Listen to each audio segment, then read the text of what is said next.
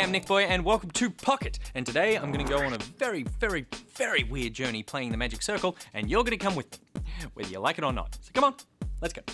This is me holding your hand. Trust me, it's going to get much weirder than this.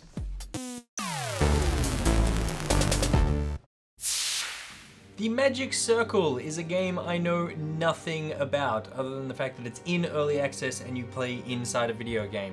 Is it a spin-off to the Magic School Bus? Is it a total knockoff of Magic the Gathering because it shares exactly the same font?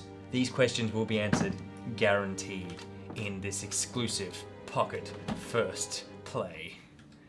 My old man used to take off his wedding ring and sort of flick it into a spin.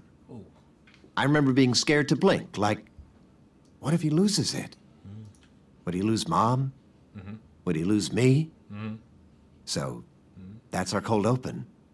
Just a ring, twirling over black. Cold open? Will it stand?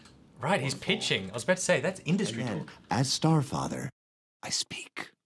Once, Starfather stood alone before the circle. I love this already because it combines the two things I do, which is games and TV. Okay, I'm trying to record here, and you're making that face again. The player can skip this, right? Oh, yes. This story is only my life's work, but by all means, skip to the last page. Okay, the voice acting is already totally on point. Dress up? You know, role play. Maze. Thought so. And in that little scene, did y'all find yourselves in burning need of a narrator? No. This is great. So he's pitched the game, and then this is the start of the game. This is already far more interesting than 90% of the games that I play on this stupid show. Wow, this is gorgeous. This is so beautiful. This game rocks. The voiceover's awesome, the music's great, the look, it's such a unique idea.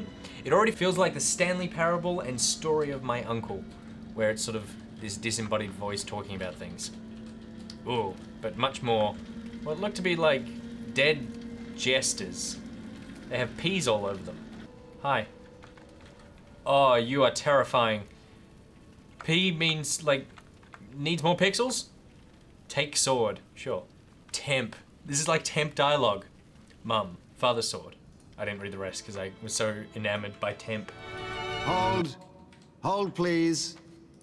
So, who are you? Who are New you? playtester? Well, let me save you some time. Today, I push the buttons. Ish, we are not changing this part again. 20 years, Maze. 20 years I've wasted writing about the almighty player. But who is the player anyway? They're like Dr. Jekyll and Mr. Genocide. They demand a world full of deep, compelling characters, yet at any time, they reserve the right to turn said people into piles of gently glowing ash. Look at our hero. A lonely mute who can't even lower their killing hand. Hey! Matricide is just how they say hi. Your story He needs can't all to lower his live, killing so I hand. have to cut all weapons out of the game? Negative. Fire me. Never. Sorry, bro. So, sorry that I was so quiet, sort of, for the whole opening of the game. Usually, you kind of know the ebbs and flows of a game and how it's gonna work and when I can turn and actually talk to you and the game will be fine. But anytime I look away from the screen, someone's talking to me, there's some weird glowing eye, they're moving geometry around. I can't not look at the screen because this is a totally different experience than anything I've sort of had so far. Scape, I don't know which of your artists did this, but putting the elementary lock way, way above the door means it's like 110% of testers just spin in place, clutching the keys, looking for a hole, and cursing the game's designers. Repeat after me. The player never, ever, ever looks up. Fix it. Oh, I love you, game.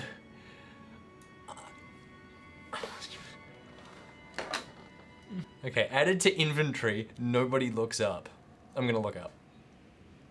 Yeah, they're right, no one ever looks up. Life Jungle Quest, incomplete. For now, just cheat and spawn life key. There's the key. Nailed it.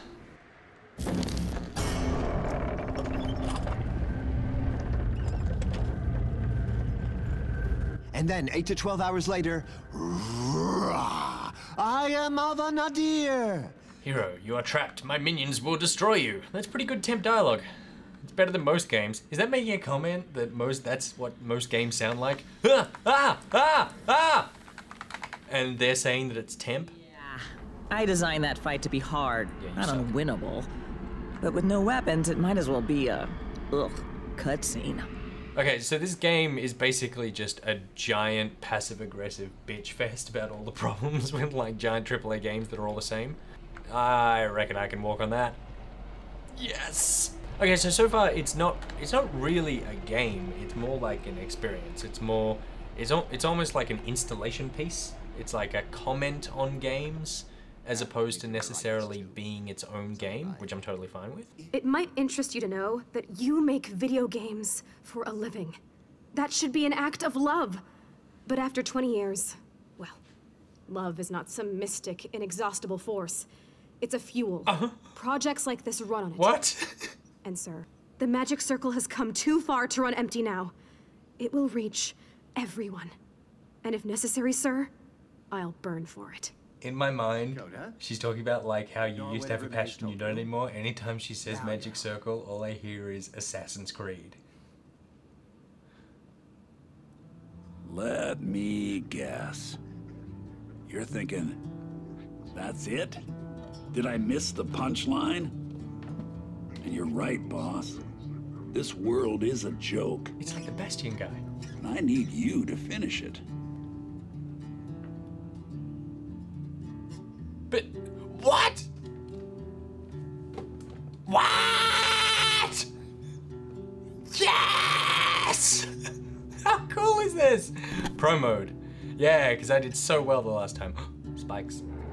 Okay, so it's also got like a total anti-chamber vibe as well. Like everything is just freaking out on me. I'm gonna go through the copyright infringing font and into the mouth. The gods of this world don't know you, boss, but they're scared of what you might do. But we both know you can quit this world at any time. I can't. I'm trapped here, and I need your help. Hope that's enough.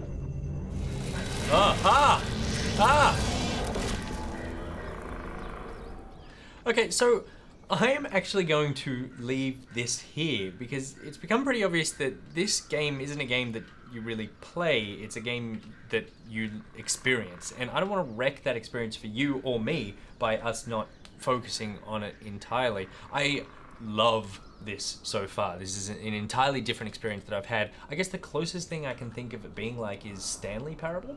But even in Stanley Parable, you were making choices over, you know, what door you went through and what corridor you went down, and you were sort of actively playing the game like that. Whereas here, so far at least, you seem to be a very passive player, but it's just as intriguing because there's a heap here dragging you along and you're trying to figure out what's happening.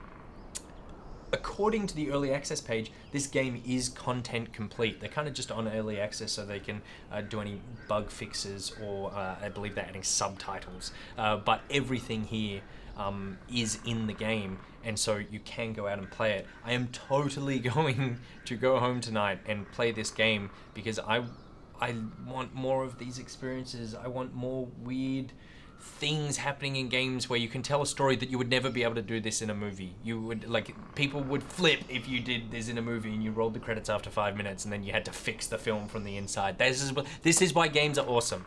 This is why we play games. I'm gonna go and continue playing this game, and maybe you should think about it too. But until the next episode of Pocket, where I hope we look at something this cool, again, NichBoy out.